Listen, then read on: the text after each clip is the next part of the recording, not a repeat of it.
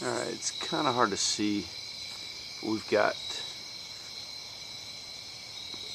actually three really cool spider webs. And this one, let's see if I can get it from this side.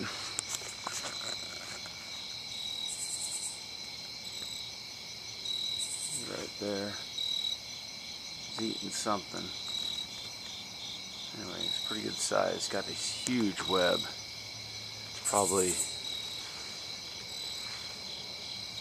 2 or 3 feet across. But the real cool one is this one. If I can get, yeah, right there.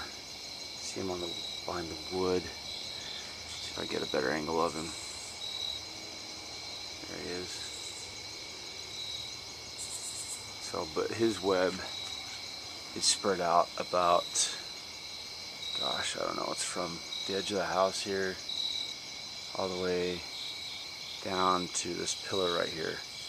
So it's a good probably 8-9 foot spread. Just incredible.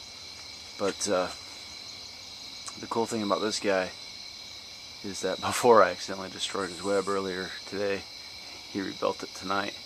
Down here in the corner of the web there was another spider that had built a smaller web within his web. And that was really cool.